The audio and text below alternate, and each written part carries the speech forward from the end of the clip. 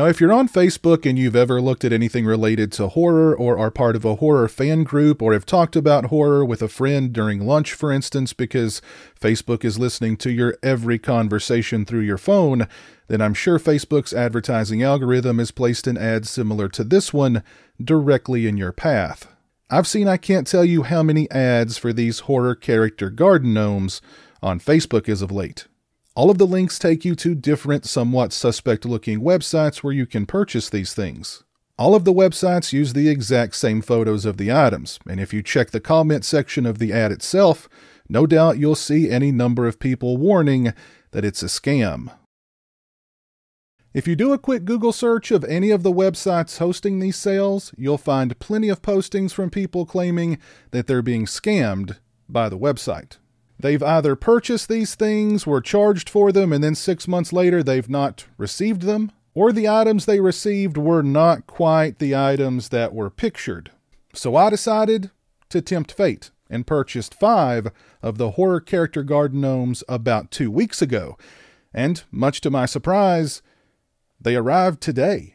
For a package from China to get here this quickly, I'm impressed. What's not impressive is the fact that all 5 of the horror character garden gnomes are supposed to be inside this one small bag. Yeah. So without further ado, let's go ahead and see what's inside. And I think you can tell just how excited I am to take a look at these. I wouldn't describe my expectations as being low. I would describe them as being subterranean. But nevertheless, here we go. All right, and there's already, well, here, I'm assuming this is one of the horror character garden gnomes inside this tiny smashed up box. So let's see, who have we got here? This is Jason. And whoever took... Let's just go ahead and get him out of the bag. All right, here's the Jason one. And I will do up close footage of these guys so that you can see them in all their, don't know if glory is the right word, but you'll get to see them far more up close momentarily. But whoever shot the photographs for these things, they did an excellent job with the forced perspective, because in the photos, they appear to be, I would say, at least 12 inches, at least a foot in length, and, maybe a 6 inches wide. This guy is tiny. Really, really tiny. This is not a garden gnome, a yard gnome, whatever you want to call them. This is a... I don't know what this is, to be perfectly honest. It kind of looks like Jason. The design of it is okay. It doesn't feel cheap. I mean, it's got a good, weight to it. It's got a good heft to it. I wouldn't want to drop it on my toe because it would really hurt. The paint job is okay. It kind of looks like he's got a brown jacket on over a silver suit of armor. Why they decided to paint the shirt sleeves and the pants silver, no idea, but there's a brand, even the jacket looks like something out of like medieval times. It's like Friar Tuck or something would wear this jacket, not Jason Voorhees. And he's not so much wearing a mask as his whole head is the mask, with ears protruding from the sides, like big protruding ears. And black great white shark eyes. He's holding a knife with some blood on the tip of it. And, yeah, there's nothing written on it anywhere, nothing on the bottom.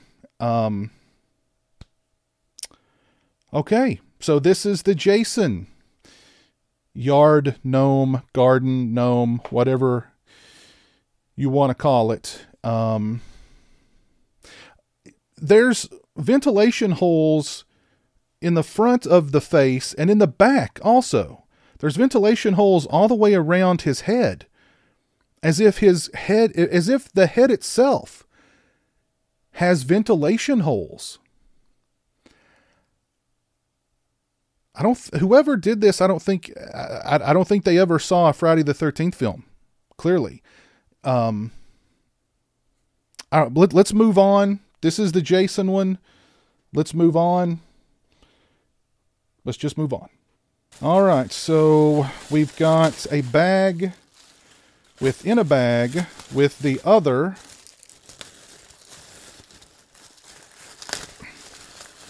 gnomes inside.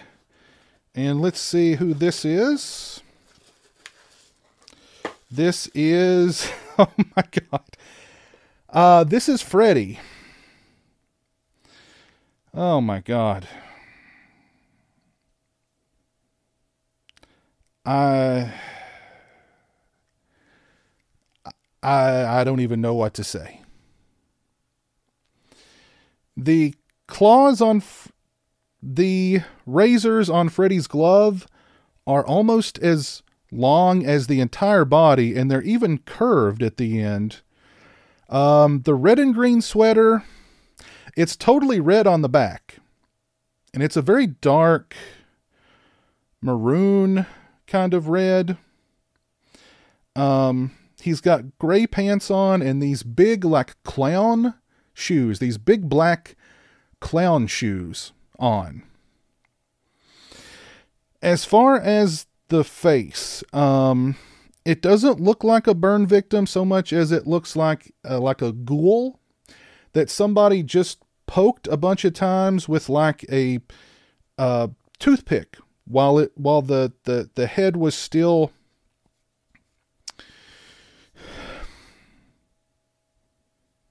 It doesn't look like Freddy at all, really. It's got the same black, great white shark eyes.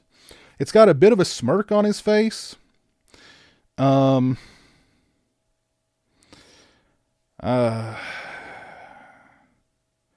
His other hand has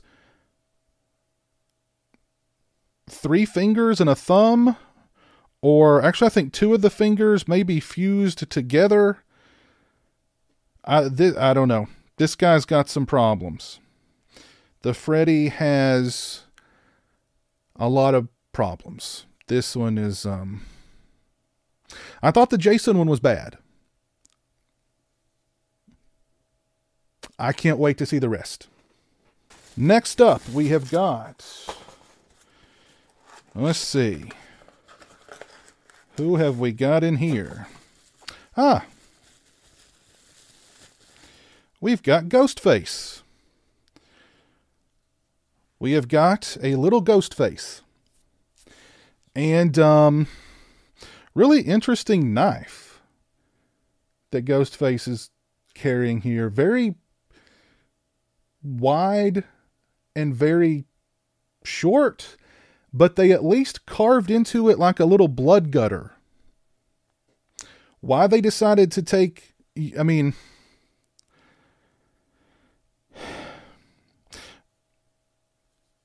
who thought, okay, so this thing looks, so who thought, how can we really make this thing pop and really give it that touch of realism? Let's carve in a tiny little blood gutter on Ghostface's knife. The black cloak looks okay. The face, it looks more like the screamer from that painting than it really does the Ghostface mask itself. and it's very kind of dirty. It's very dirty. And the other hand, there's really not a hand. It's just like a white stump. So I think Ghostface must have lost his left hand because there's just a white stump there. Huh, I feel bad for Ghostface. There's red stuff on my fingers now. Where did red stuff come from? Is the paint on Freddy not dry? Is it rubbing off on my hands? What the? Alright, I have no idea where red stuff came from. I've got red on my fingers now. I don't know.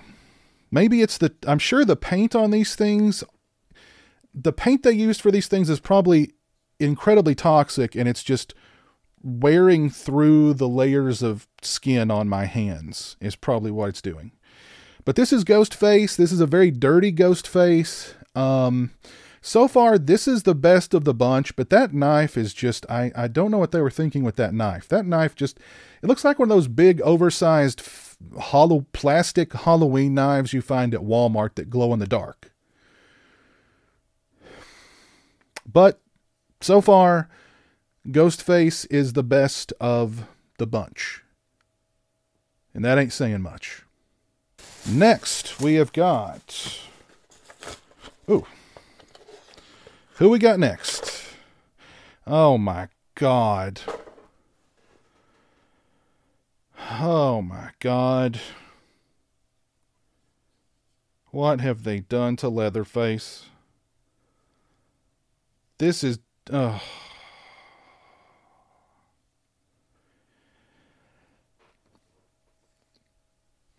I'm not even sure where to begin when it comes to Leatherface here. His face is green. It's green. Why did they paint the mask green? I mean, did Leatherface kill a Teenage Mutant Ninja Turtle and make this mask out of Leonardo's flesh? And the chainsaw. Leatherface's left hand is missing too, and it's been wedged inside the handle of the chainsaw. So Leatherface is an amputee too. What do these people have against left hands? The apron on one side is brown, and on the other side is that same green shade. That the mask is the same green shade as the mask. The chainsaw's okay. There's a little bit of blood on Leatherface here and there. This figure really would not be too bad if the mask wasn't green. The hair is way too neat and combed to be Leatherface, because this is like banker Leatherface. He's combed his hair for his job as a bank teller down at the BB&T or something. Why would Leatherface have such neatly it's perfectly combed hair. Hair aside, weird amputated left hand aside, if the mask had been painted a flesh color, this would have been the best of the bunch so far. The sculpt isn't really that bad, to be honest, and he's only got 3 fingers. He only has 3 fingers on his good hand. His teeth are black. Again, the black great white shark eyes. What? I don't get that. But his teeth are also black. Okay. Put leather aside. Final one. Here we go.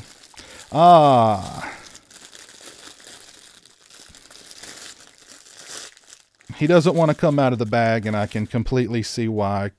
Good Lord. It's supposed to be Michael Myers, but it's Michael Myers with Don King hair. Maybe this is supposed to be Michael, like, caught in some kind of tornado, because the hair's just...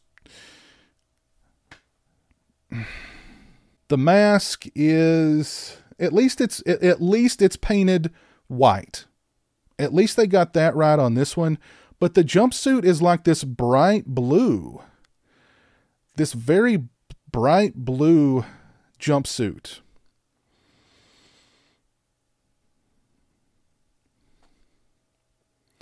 He's holding a knife that looks like it's been broken.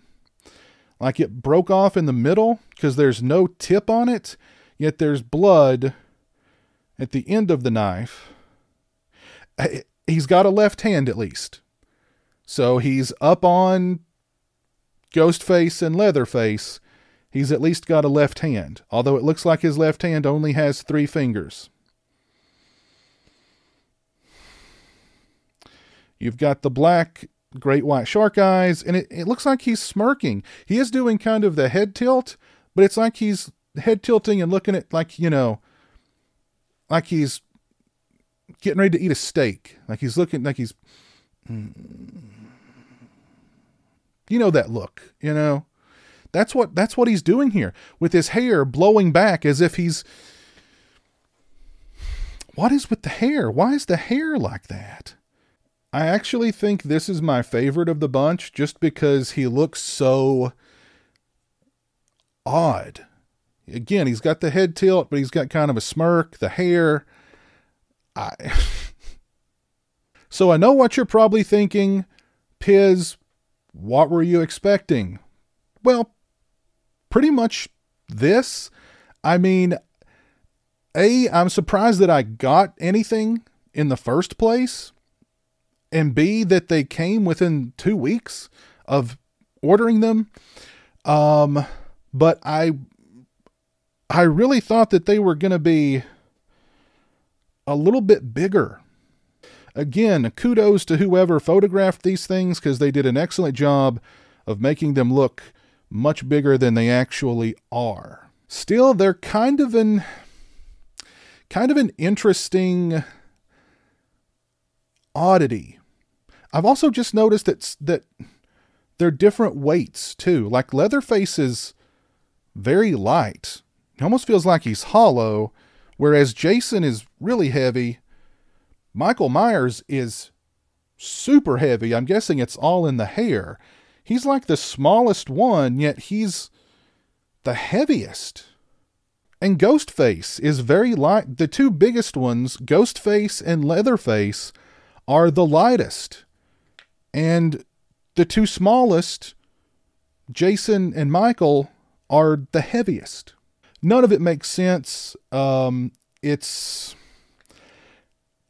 don't know why I'm expecting things to make sense at this point, but yeah, again, I guess I should be happy that I got anything at all. Now, granted, these were only like $10 each, $9 or $10 each. So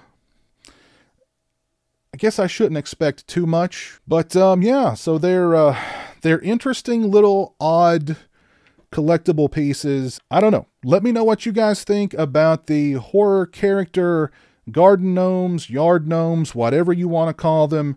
I can't really recommend them. But I don't know. You know what? I actually kind of like them because they're so derpy and odd that I don't know. They're growing on me. They're growing on me. But let me know what you think about these things down in the comments section below. If you've purchased these, let me know what you think of them down in the comments section below.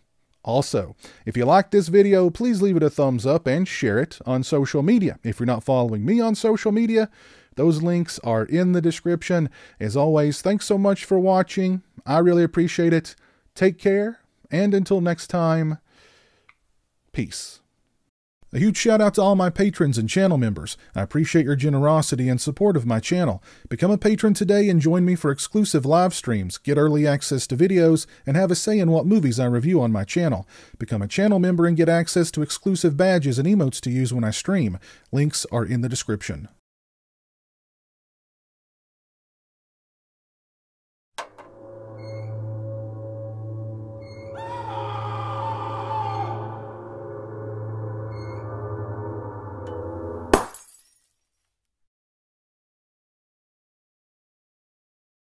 Say hello to the internet, Jeremy. Hello to the internet.